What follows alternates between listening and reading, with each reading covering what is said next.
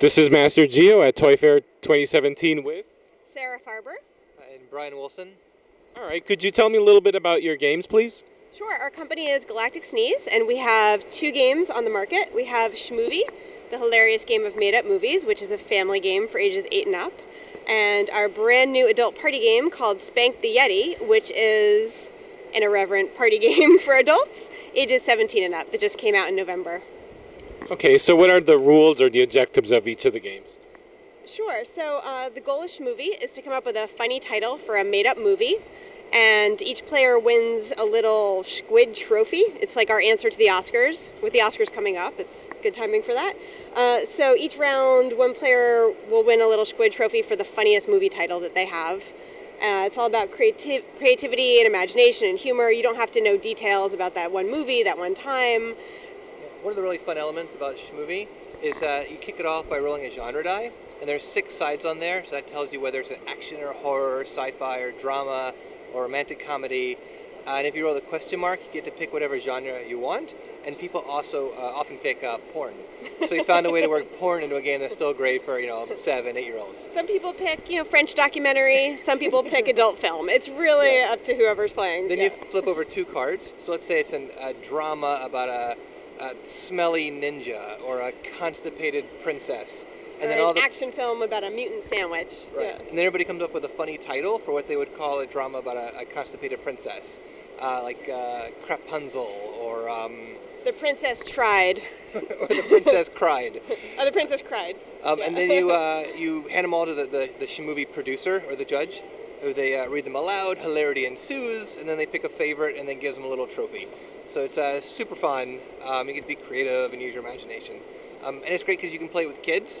You don't actually have to have seen that many movies, because you don't have to be, you don't have to be, you have to have seen a whole bunch of things to know, what's a funny movie title, It could be a parody of an actual film, or it could be completely made up, which is nice. And so kids are so creative, and even if you haven't seen a lot of movies, you can still come up with something really funny. Yeah. It works great for grandmas and little kids. Yeah. You guys big movie buffs that you came up with this? We do like movies a lot. This game was in development about 4 years ago, and at the time we were trying to write a screenplay. So for a kids animated feature film, so we've read all these books on how to write a movie. Our Galactic Sneeze, we like to think of it as a fun stuff think tank. So sometimes we invent toys, and sometimes we invent games, kids shows, kind of all over the place. Whatever strikes at the moment. Yeah. So we were reading books on how to write a movie, and at the same time trying to invent a game, and then it just kind of like mashed together into Schmovie. We now host a Twitter hashtag game every Mondays at 11. That they're all like a Schmovie something. So like toy Schmovies, like Tickle Me Elmo's Fire. Like it'd be some sort of goofy pun on a real movie. And those typically trend in the US and the UK and Canada, and we'll get 4,000 to 5,000 titles every Monday. So we've learned a lot of movie titles over the last couple of years. Yeah. Absolutely. All right, could you tell me a little about Spank the Yeti? Sure.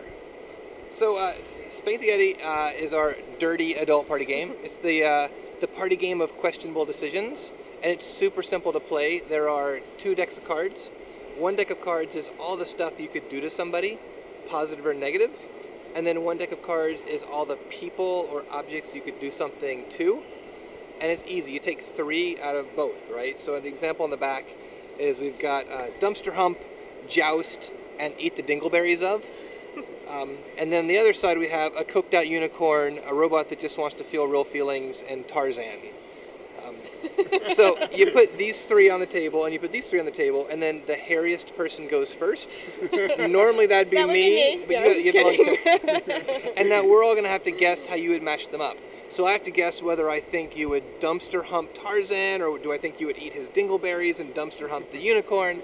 You learn a lot about your friends and or family, and maybe your mother, depending on who you're doing game night with. Yeah. Yeah, it's super simple to play. It's a ton of fun. you lock in your predictions on how we think, say, you would do it, and then we go around the room and we flip them over and reveal them and explain why we think that you've chosen these, which gets funny really fast. And then finally you reveal yours and we find out who was right, who was wrong, and then you get a point for everyone you guess right. So it's super simple. And then to keep you honest, you get the same score as whoever gets the most. So that keeps you from choosing some wacky answer that sort of is out of bounds. Okay. Yeah. So how would you win the game? So it's the first person to 15 points. Mm-hmm. Okay. Yeah, it's super simple. You can either get 1 point, 3 points, or 0 points in each round of the game. Okay. Yeah. You either get one of them right, all 3 of them right, or none at all. Yeah. Some people take it very seriously, but most people are just like in there for having a good time, and you get to 15 points, but you just kind of keep playing. You know, I guess you could start over and play, but people generally just play it for a few hours. Okay. And are these games currently available? I'm glad you asked. They are. Yeah, absolutely. Both of them are available in retail, like all over Brooklyn, and then there's then there's a bunch of stores sort of nationwide. We have a full list on our website. On our website, galacticsneeze.com, we're in about 40 retailers around the U.S. and then in Canada a bunch as well. And then you can also find them on ThinkGeek and on Amazon. And they'll be rolling into some bigger stores in the next few months as well. Yeah, it's still a secret, but we've been picked up by some much larger retailers for the spring for both games. So we're super excited about that. Yeah, I know you mentioned ThinkGeek. I'm pretty sure that's where I first heard about Spank the Yeti. Yeah, they seem to be big fans, which is awesome. One of the fun things about this is, so we did a Kickstarter for this, and one of the stretch goals was having a glow-in-the-dark box, which we reached. So you can't tell right now with this lighting, but the full splat here on the front glows in the dark. And ThinkGeek was very excited about that. They made it their ad is like a glowing GIF. Yeah, it's very cool. Online. They've embraced that in all its geeky splendor. Yeah. Awesome. So I think I kind of know the answer, but how did you come up with the title Spank the Yeti? We were trying to come up with a combination of one of the actions and then one of the objects of the actions, and we tried a bunch of different things, and they either sounded too childlike, like tickle the unicorn, or too just like weirdly sexual. You need something that, when someone hears it, like they'll remember it next time they hear it again, and something that's going to stand out. And any sort of like the crazy mix-up mash game just didn't seem to do it. So once we figured out that we're going to take one word from the action category and one word from the object category, it really was just making a list of both of them, and then trying to find the right category with like some good arcade sounds and like Spank the Unicorn didn't sound as good as Spank the Yeti, and it's Spank the Robot just sounded like maybe it'd be a high-tech game or something. Like there are these connotations that start to come forward when you have certain words in there. And if you tell your buddy, hey, do you want to go over to my house and play Let's Tickle the Unicorn? He's like, I don't know. So like Spank the Yeti felt like naughty, but also a little aggressive, but kinda in a playful way, but kind of cool. Mysterious, because you don't really see the Yeti. Yeah. We found that Yetis now are on trend in a way that we didn't realize before. Like, and maybe that's everything. The moment you're working on something, you start seeing it, show up everywhere. But Yetis apparently are extra cool now. Yeah, so that's how we got to the name. It's just trial and error until we got to something that sounded good and stuck. Mm-hmm. And we had access to a Yeti suit.